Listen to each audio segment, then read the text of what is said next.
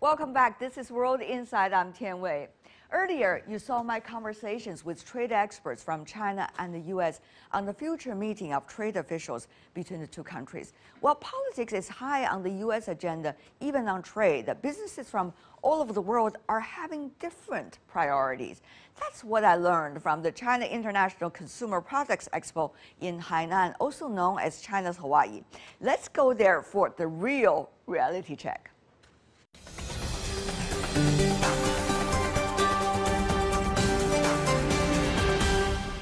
Beautiful flower down there. I know, wow. Isn't it? It's so vibrant color. I know. This is a special collection that we brought specifically for the Hainan Expo.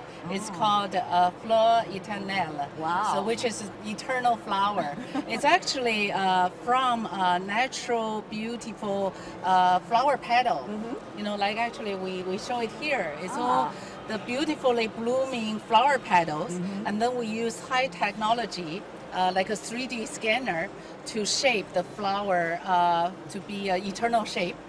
And then we actually using our craftsman's handmade skill like in our here. Parisian studio to assemble the flower and put the beautiful gems on top of it. And voila, it's in Hainan. Yeah, it's in Hainan. It's a beautiful island, tropical weather. So that's what we think would be the perfect fit for this show. And Kering has so many brands that are operating in China. Yes, we actually is one of the largest luxury group.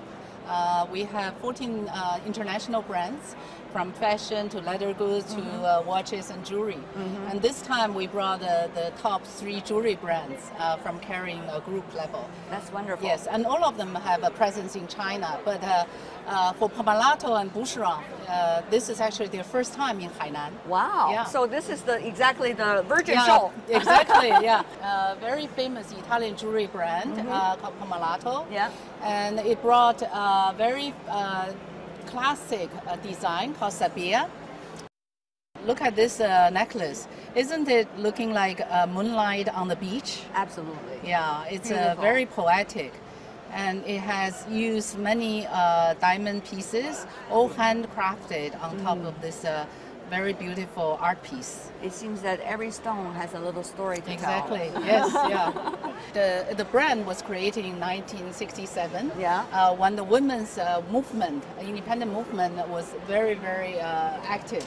So this brand actually create jewelry pieces for women to wear, not only in big parties, but also in their everyday life. Right. You can wear like a gold chain necklace to work. You can go on travel and taking holidays, and you can do it. You can wear it even when you are doing sports. I can see you're in love with the brand. That's for sure. Yes. So there are so many of them, but also not only just from the European continent, but also inspirations coming from a local culture, isn't it? Yes, yes, yeah. I'm going to introduce you one of the very, I would say, beautiful brand that very close to my heart. It's called Qilin, which is a China brand. It gets all the inspiration from Chinese culture, you know, like hulu, yes, like Ruyi, like this, and Panda. And it's a brand created by a Hong Kong designer in the 1990s. Yeah. But now it's really popular among all the Chinese consumers. For Hainan Expo, we brought the top classic series of Qilin brand.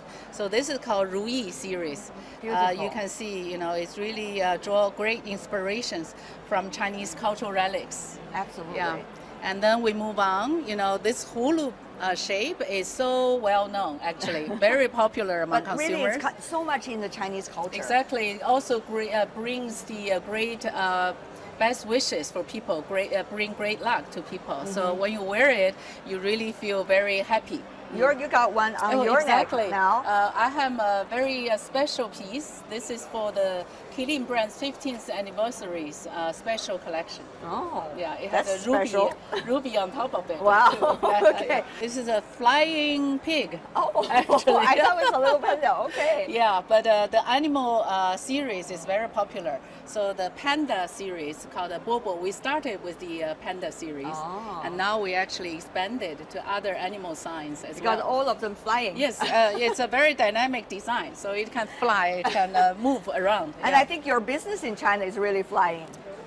Yes, we are very grateful for all the government policies and the support. The China economy is booming. Consumers are very confident about their outlook, their life improvement, and yeah, we wanted to continue to grow with the market. Yeah, it's an amazing market, isn't it? I know, yeah. Just and look also, at the crowd that are visiting today. Yeah, you feel this very passionate desire for making a better life, to really show that their lifestyle is improving, and the quality and the spiritual pursuit of I their know lifestyle. you run around every year for many expos like this, but you know that's really the key message I think China is really giving others, right? Yes, yes. That there is such a strong desire to have a better life. Whatever is the best, Yes. bring them on.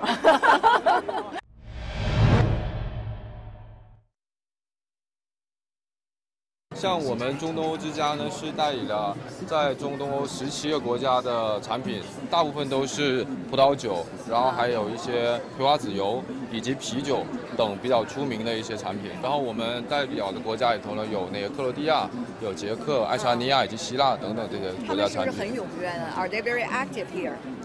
对 ，yes， 然后因为他们很想参与到建设自贸港的这一个队伍中来，也想借着咱们首届消博会这一次这么好的一个机会，把中东欧的产品推向全世界，这也是一个窗口。多少个中东欧的产品在？大概有180多种产品。那你要了解很多关于中东欧的信息了，当然，才能跟大家更多分享。对，说的没错。OK。我们在这里还看到 ，we are also seeing a lot of customers coming in and check. For example, this gentleman. What's your name? My name is Hans Peter. Hi. Hi, Hans Peter. Good to meet see you. Where are Good to see you you. from? Originally? Switzerland. Oh, nice. Very nice. And yes. here you are visiting? No, I stay in Sanya. Live actually in Sanya for the last 6 months already. So I'm half Sanya, half Hainanese. Proud of it. Yes, already. Absolutely great place. So what do you do? Why are you interested in the products coming from Central and Eastern European countries? Well, I'm not just particularly interested in Central or Eastern European. I'm generally interested in products which are shown here, and it's kind of interesting to see what attracts the attention of the clients, because we are trying to import goods into Hainan, in the duty-free business in Hainan. So we are looking around what would be suitable for the duty-free market. And the so duty-free market is huge here, isn't it? It's with this growing, port, yes, it's growing, of course. A lot of investment goes into it, new players coming into the game, so I think it's a very growing market, yes. New players coming into the game. New players. No, but it's not new players. We are playing together with the local partners, so it's not just we on one side and the others on the other side, so it's really we are playing together with local partners in the business. So you come here trying to identify who could be your future partners, in a way? Not so much on the duty-free side, because there we know the people quite well, but it's more to see what products could be interesting for the duty-free market, because at the moment it's mainly cosmetics. It's well, skincare, as we said, some watches, some jewelry, but there are many more products which would be potentially interesting for the duty-free market. Like what? But that's what we see. I'll see where are the people. Is it alcohol? Is it, well, alcohol is in duty-free business as well, but any kind of product that may be interesting and not yet available in the duty-free channels. So Hainan will be having a big potential for you? You are thinking of settling down for a further time? I think Hainan has a huge potential for the whole industry. A lot of investment goes into China, into Hainan particularly, to setting this really up as a duty-free destination. And I think that is a fantastic thing and will be very successful as well in the future, yes. So yes, I'm planning to stay here a bit longer. Wow, Hans Peter, so willing to be a Hainanese. I try to practice my Chinese a bit more, yes. So good to see you, Hans Peter. All the best. Thank you. Thank you so much. I wouldn't waste too much of your time. Thank you.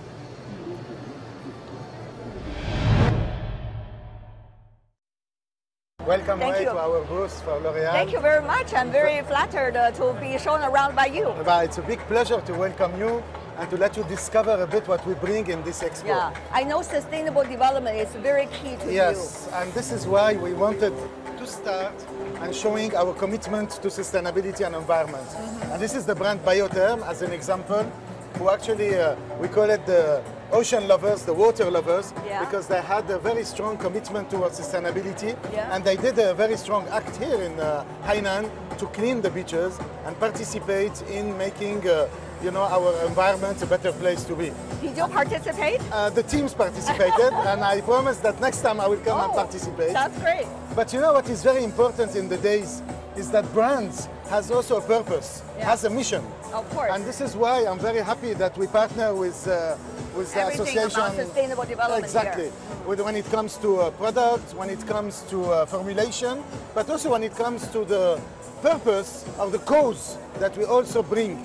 And this is what today consumers are expecting. And they are looking for this. Exactly. You know, the post-COVID shows that consumers are looking at consumption, but looking at the good consumption.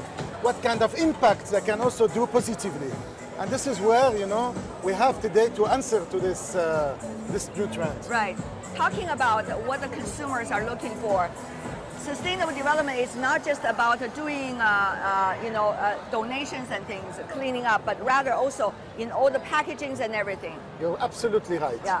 You know, we have today to have also the consumers in the heart of our strategy when it comes to sustainability. Yeah. This is why here is an example with Lancôme, where you have the refill.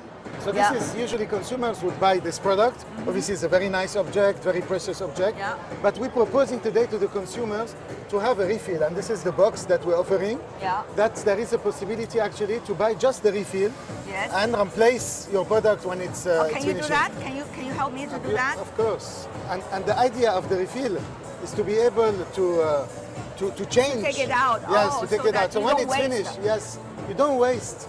And in a way, it helps consumers to have the same experience, but not, you know, over-consuming. And I think this is very much the future, you know, the future of the consumption.